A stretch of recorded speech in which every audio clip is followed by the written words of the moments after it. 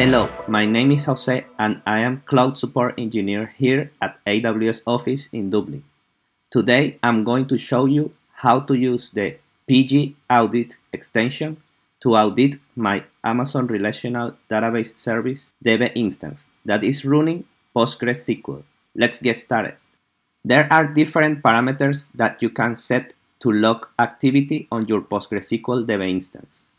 To audit different databases, roles, tables, or columns, you can use the Pgaudit extension. After you enable the Pgaudit extension, you can configure the pgaudit.log parameter to audit specific databases, roles, tables, and columns. Here's how to enable the Pgaudit extension on an Amazon RDS instance running PostgreSQL. Create a specific database role called RDS_Pgaudit by running the following command.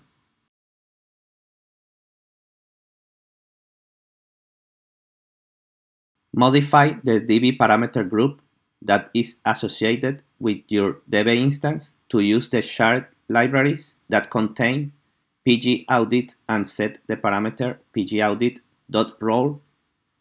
Then set the pgaudit.role to the role that you created, RDS_Pgaudit.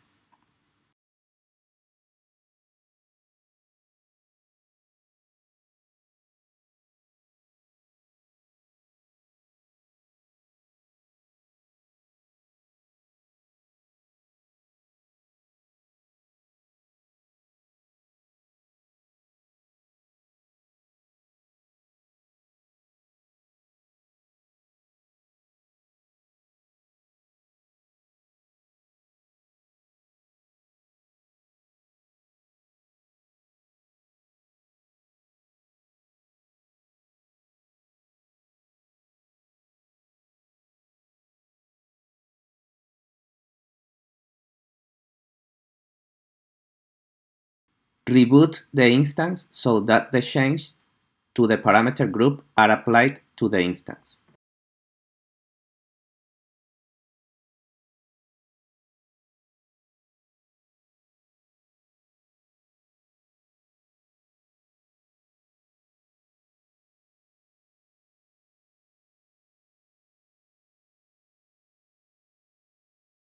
Confirm that Pgaudit is initialized by running the following command.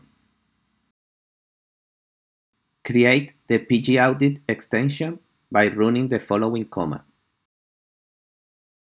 Confirm that Pgaudit.role is set to RDS Pgaudit by running the following command. Configure the Pgaudit.log parameter to audit any of the following. All audits all the commands. Misc_set audits miscellaneous set commands such as set_role. Misc audits miscellaneous commands such as discard, fetch, checkpoint, vacuum, and set. DDL audits all data description language that is not included in the role class. Role audits statements related to roles and privileges, such as grant, revoke, create, alter, and drop role. Function audits function calls and do blocks.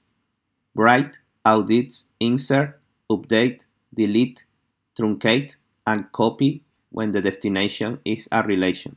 Read audits select and copy when the source is a relation or a query. Depending on what you want to audit, set the value of the pgaudit.log parameter for a database, role, or table, using the Pgaudit extension to audit databases. To set the value of pgaudit.log parameter for a database, role, or table, set the parameter pgaudit.log to none at the parameter group level. Run the following command to override the system configuration for this parameter at this database only. This changes the value of parameter pgaudit.log to all, so that test database is the only database that is audited in the RDS database instance. Connect to test database and run the following query.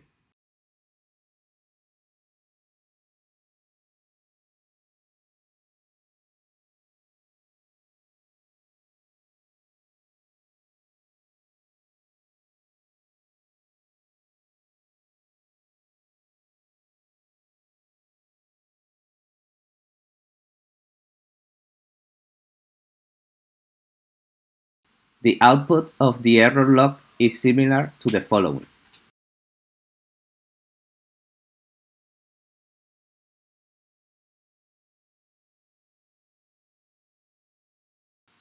Using the Pgaudit extension to audit roles.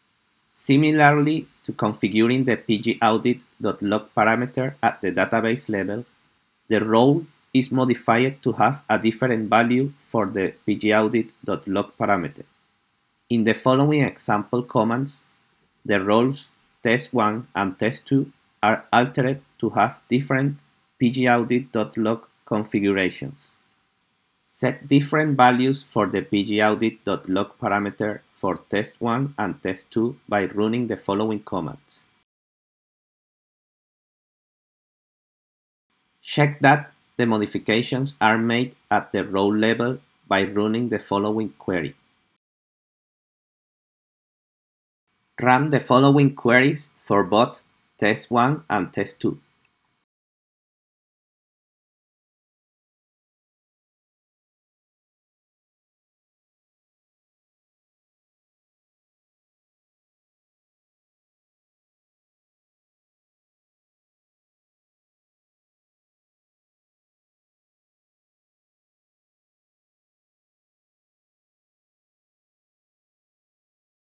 The log output is similar to the following for test1. The log output is similar to the following for test2 after running the same queries.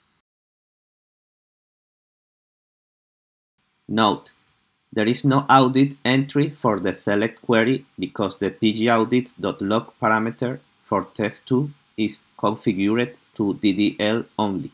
Using the Pgaudit extension to audit tables. Configuring the Pgaudit.log parameter audits and logs statements that affect a specific relation.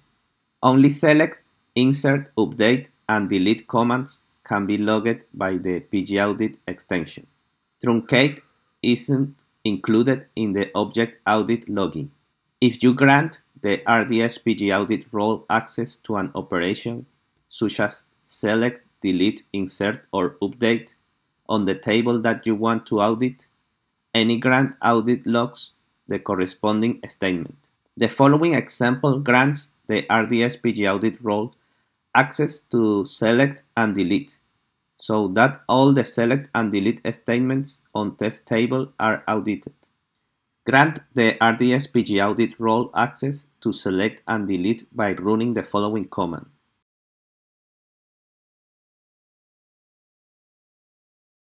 Test that the audit logging is configured correctly by running a delete statement on test table.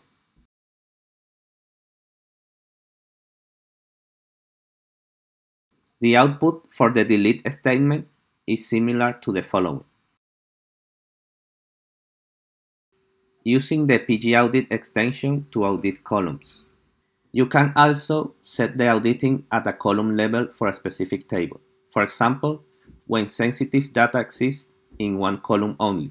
In the following example command, a payroll table is created, and the table has a sensitive column that includes salary data that must be audited.